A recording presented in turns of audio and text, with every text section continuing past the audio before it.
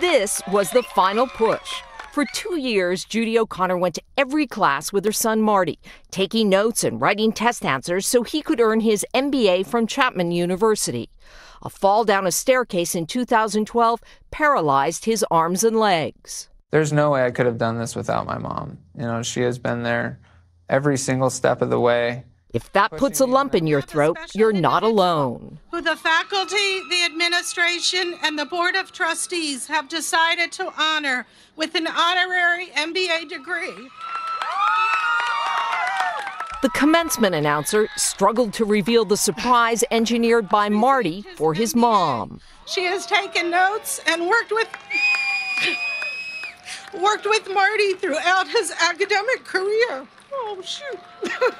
The crowd rose to its feet as Judy got her degree.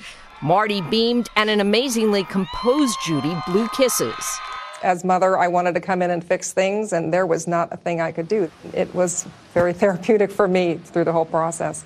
The retired school teacher uprooted her life, moving from Florida to California to be Marty's hands, helping the now 29-year-old find value in a dramatically altered life. These past 2 years have been just such a transformation. I know that I can embrace challenges and see them as an opportunity for growth. And just realize that, your circumstance is not your sentence. Earning an honorary degree after giving a master's course on love. Ann Thompson, NBC News, New York.